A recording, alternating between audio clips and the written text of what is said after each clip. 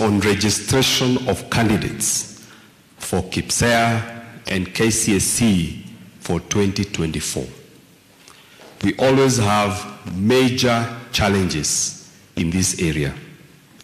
And we want to announce today that the registration for 2024 KCSE and KCSE will begin on the 29th of January, and it is going to run for 2 months up to 29th of March.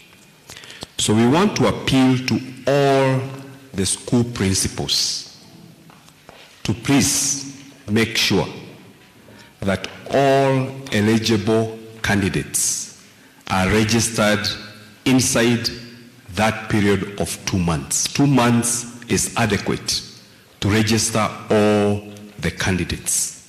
So please note, there will be no late registration this year. We are not going to extend the registration period even by a day. So please make sure you take advantage of these 2 months to make sure that you register all the candidates.